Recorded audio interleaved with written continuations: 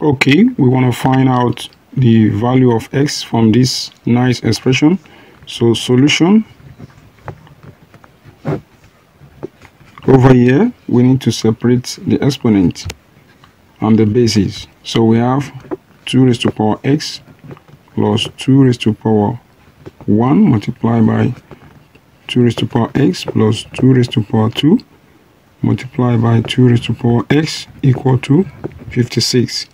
So from here we can write this as 2 raised to power x plus 2 multiplied by 2x plus, this goes to 4, 2 raised to power 2 equals to 4 multiplied by 2 raised to power x equal to 56.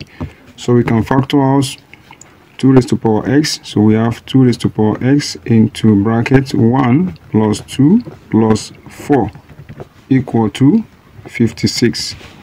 So we add what we have in the bracket. We have 2 raised to power x into brackets, so that's going to give us 7 equal to 56.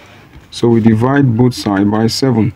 So we have 2 raised to power x equal to 56 divided by 7, and that gives us 8.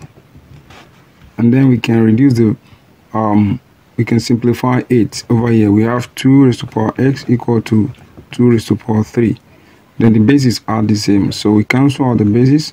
Then we have x equal to 3.